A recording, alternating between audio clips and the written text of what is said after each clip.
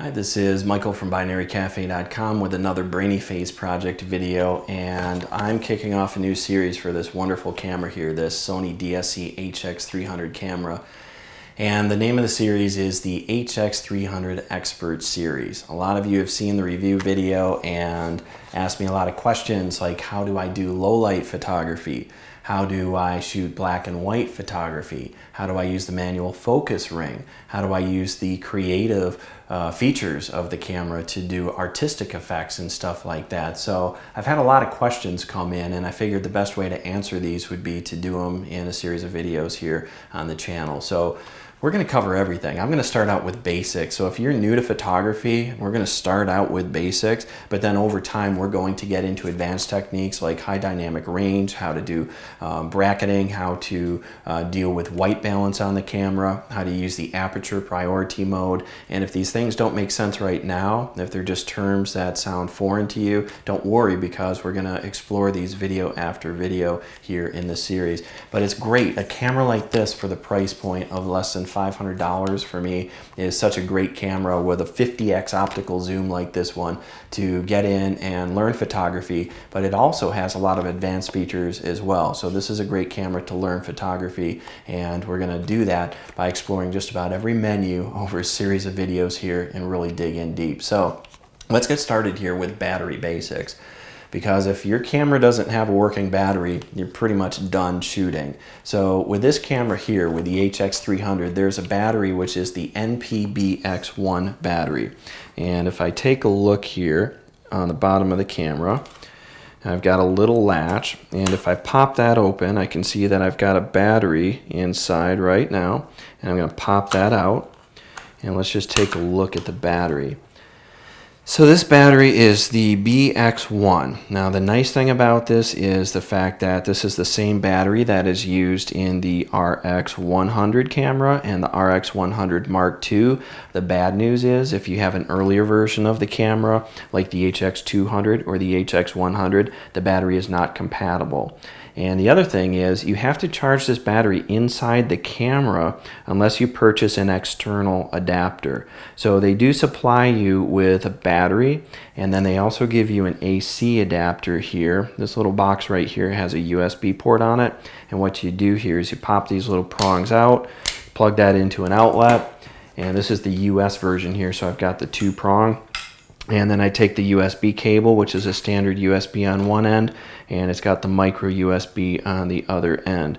So if I'm going to charge the camera, I can just basically plug in the USB cable on one end. I'm going to pop those prongs.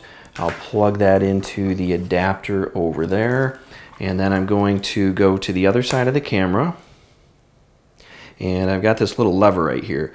Yeah, not a lever, but a little panel, and it says multi on one side, and I've got HDMI. So I'm going to pop this open here, multi, and on the right hand side I've got the wide side. I'm just going to pop that in, and then what I should notice, if I wait, it should go amber in a second here. So if the camera's going to charge, oh, you know what? It helps if you put the battery in here. So, well, that's one way to know if the battery is charging, actually. And I'm just going to pop the battery in here, and I'm going to close it. Okay, there we go. So that little amber light is actually very useful, because if that light's not on, then there's an issue. If it's flashing, there's an issue. I might want to unplug that port, plug it back in again. But if it's on, that means it's charging, and when it turns off, it means it's done, so your battery is charged.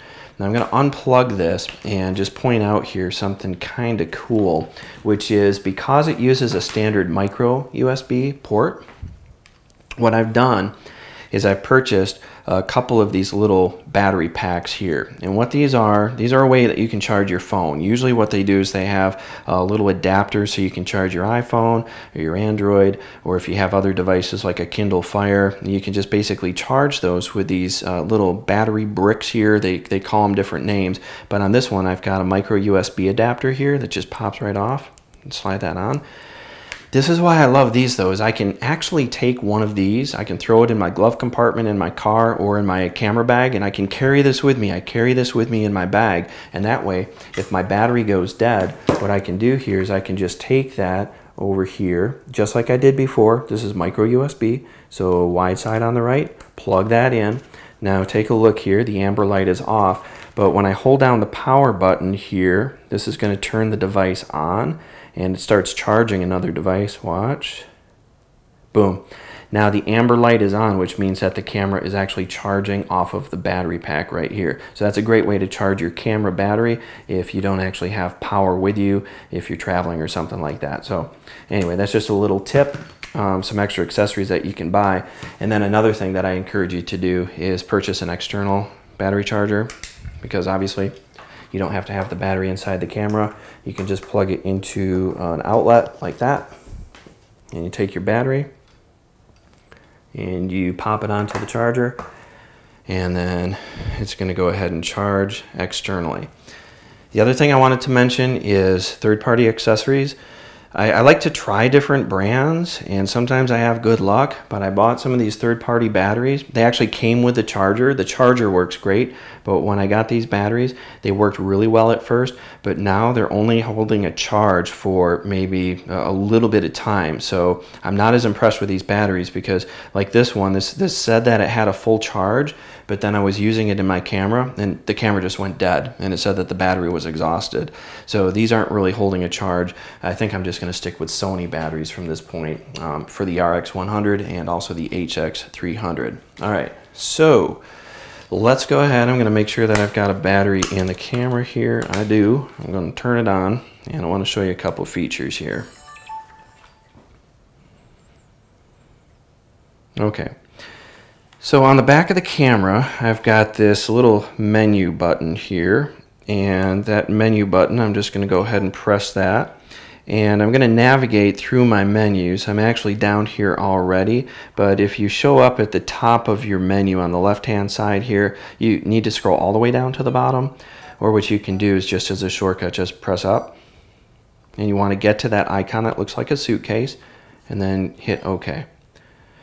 When you hit select, you're going to go into this menu screen here, and you've got different shooting settings. I've got 3 screens here. I'm going to go to the 3rd screen, go down, and I've got display resolution. If you have your display resolution set to high, this is something that you set when you originally configure your camera when it's out of the box. What that's going to do is it's going to give you better looking images on the screen here, but it's also going to chew up more battery. So if you want to, you can go into standard mode, and it even tells you display standard quality images on the screen to save battery. So that's one thing you can do to help conserve battery. I do tend to keep that in high because I like better looking images. Just buy extra batteries. All right, so that's one thing you can do. The other thing is if you go down here to this next screen here, the main settings, you've got panel brightness. The default here is 3, that's right in the middle. That's a medium looking image, but if you hit the select button, hit OK, then you can see that you can set this to really bright, and that's helpful if you're outdoors and you're shooting in very sunny situations because it makes it easier to see the screen. But if you want to, you can also go down to dark, and that's going to help conserve the battery just a little bit. The images won't look quite as bright and sharp, but you can set that lower if you want. So that's 3. All right. Now, let's see what else we have here. If I go down just a couple other settings. Power save. This one's kind of vague. It doesn't really tell you what this does, so I'm going to tell you what this setting does here on the camera. If you have it set to power save standard, what this is going to do is it's going to turn the camera off if you're not using it after 2 minutes. So you can set it to standard, or you can set it to max, or you can set it to off. If you set the setting to standard, then the camera is going to turn off after 2 minutes of inactivity. That means that if you've got it zoomed in to a certain level, it's going to retract the lens, the power is going to go off, and you're going to lose that setting. So if you want to, you can set it to max, but what does that mean? Well, that actually means that's a maximum power save level, and what that does is it drops it down to 1 minute. So if your camera is unattended, if it's idle for 1 minute, then it's going to close up, it's going to power down. So I never set it to max. And something else to notice here is if I set it to max and I go back to that other option that I showed you before, Notice display resolution, it's grayed out. Now it's standard, and so if I go and I click on it, it actually tells me right now that this operation or setting is not available as follows. Because I'm in Power Save Max mode. So if you want a better looking image on your screen, then you need to make sure that that setting here under main settings, and it's screen number 4, make sure that your power save is set to standard and not max. And that's kind of weird to me because it's just a 1 minute difference. Max, it turns off after 1 minute, standard turns off after 2 minutes. But thank goodness they added this option, which is off. Sometimes when I'm shooting YouTube videos where I've got a camera set up on a tripod and I'm adjusting like maybe another camera that I have set up on a tripod, the last thing I want to have happen is for the camera to actually turn off. And so I'll actually take the power save mode and turn it to off. Now the bad news about this is if you forget that you left the camera on, it'll suck all the juice out of the battery and it'll actually deplete the battery.